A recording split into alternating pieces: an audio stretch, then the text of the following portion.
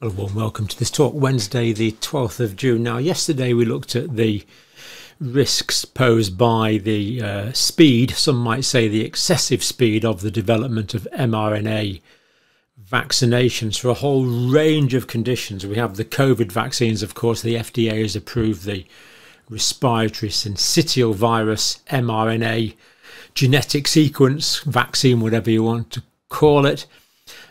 Influenza mRNA vaccine is now in phase 3 clinical trials.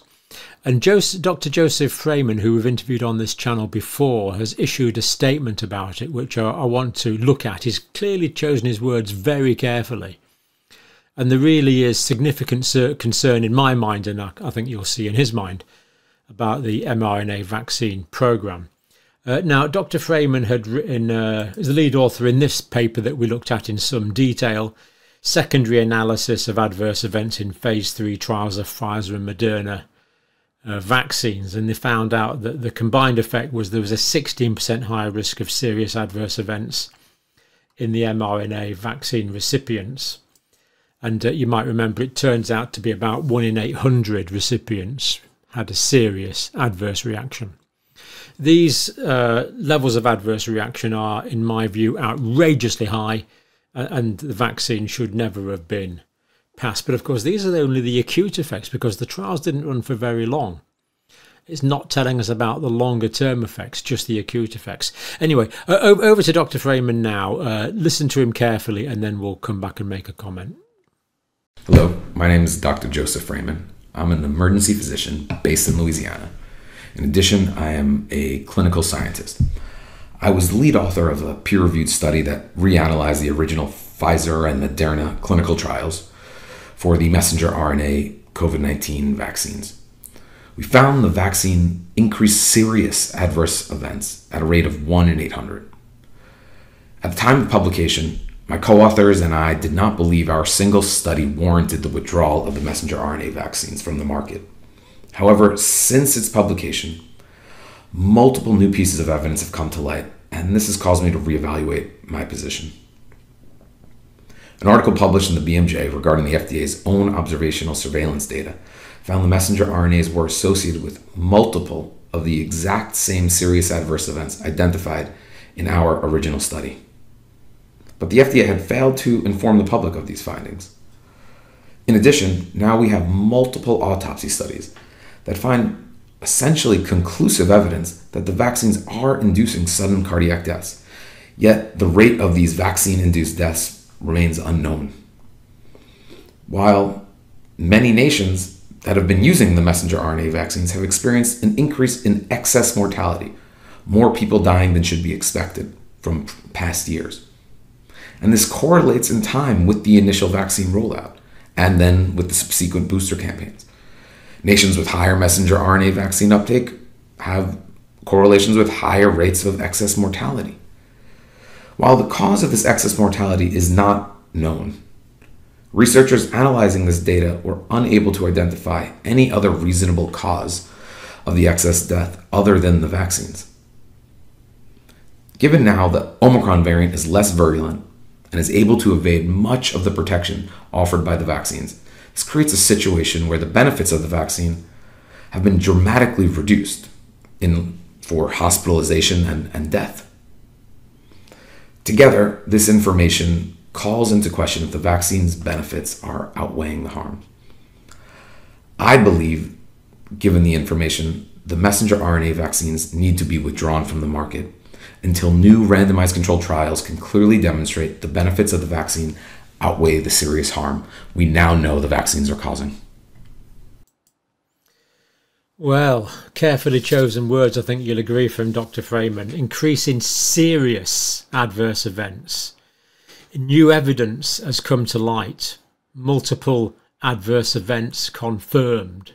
Things that were seen in his original study from the phase 3 trials have been confirmed by multiple observations. And the FDA did not inform the public. If the FDA did not inform the public, how on earth can citizens make informed consent, give informed consent? I think the answer is they can't, because they weren't given the information. information withheld by the FDA. Autopsy studies, post-mortem studies, essentially conclusive evidence vaccines are inducing sudden cardiac deaths, but we don't know how many, because of course sudden cardiac death can happen, and sometimes this could just be diagnosed as sudden cardiac death without looking at the possibility of the histochemical presence of the spike protein in the myocardial tissue. This needs to be done. It's happening, he's sure it's happening, just not sure of the numbers. We suspect it's a significant number. Excess mortality is correlated with vaccine rollouts and booster programs in different countries. And he also says that there's a lack of other reasonable causes. So he's putting together quite a conclusive case. I would actually probably add a few bits to it. I would say that the strength of the relationship is improved by the many coincidences. How many coincidences do we have to have before we start talking about causality? I would talk about the consistency between countries. We're getting the same increased deaths in the United States, in Canada, in Australia, in the United Kingdom, around the Western world countries. There's consistency between countries and people groups. And there's a biological gradient. So countries with a lot of vaccines get more adverse reactions. Countries with less vaccines, such as African countries, there doesn't appear to be any, or minimal amounts. I would also add that there's plausible mechanisms of harm. We looked at this yesterday, the systemic distribution of the lipid nanoparticles. The lipid nanoparticles integrating the ribonucleic acid into the cells expressing the antigen on their surfaces, and the cytotoxic T cells coming along and destroying those cells, causing inflammation, potentially in any part of the body. I think yesterday we mentioned, I can't remember, little organs like the brain, the heart, ovaries, testes, things like that. There's also lab work which is consistent with these plausible mechanisms. And there's also a lot of coherence between laboratory investigations and epidemiological studies from the limited amount of pathological work which has been carried on. Dr. Fraiman talks about Omicron being less dangerous, therefore the risk-benefit analysis has changed. We're sort of ploughing on as if we're in a crisis. Well, right now we're not, but we're carrying on as if we were, to a large extent. This needs to change. Times have changed. COVID is less dangerous now. And he says mRNA vaccine should be withdrawn. Now, interestingly, Dr. Fraiman here doesn't say all mRNA vaccines, but the only ones that are actually being used at the moment are the COVID ones. The respiratory syncytial virus vaccine is not due to be rolled out, at least in the United States, until the end of 24, the 24-25 influenza season. So we've got a bit of time on that. And we'll have to check with Dr. Fraiman whether he wants all mRNA vaccines withdrawn or just the COVID ones. I suspect it's them all, but I don't want to put words in his mouth. I would certainly say they should all be suspended until we've got huge amounts of new evidence, including longitudinal evidence and convincing evidence that reverse transcription doesn't happen, to indicate that these RNA vaccines are not changing the DNA in cells. These things take longer time. Until that is established, I feel there should be a moratorium at least. And Dr. Fraiman says we now know that these vaccines are causing serious harm. So time for some humility, time for a pause, time to analyse the longer term adverse reactions, time to examine the post-vaccine syndromes like we've interviewed so many people on this channel about, get some firm answers before we plough on with this programme. I don't think it's going to happen. I think governments around the world are committed to massive rollout of mRNA vaccines. In the UK, we've struck a deal with Moderna, new Moderna factories in Canada, new Moderna factories in Oxford in the UK, new Moderna factories in Australia, and different parts of the world.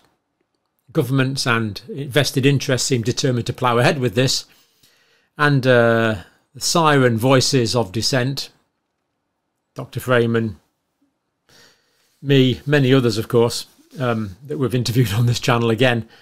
I wouldn't even say we're being poo-pooed, just ignored. The programme is going ahead, and I predict, unfortunately, that there will be adverse reactions from all of these new mRNA vaccines and from the ongoing COVID vaccines. Let's hope the numbers are small, but I fear they won't be.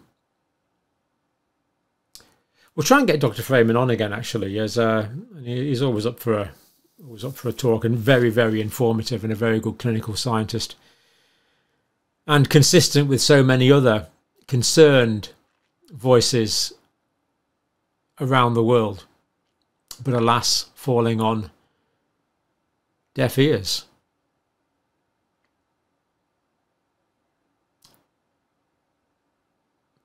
He also said, I mean, just in the original trial, Dr. Fraiman talked about the fact that we need the more data, the participant level data. Where are we? There we are. Yeah. So these analyses that he wants, these new analyses that he wants, will require the public release of participant level data sets. As far as I know, never happened.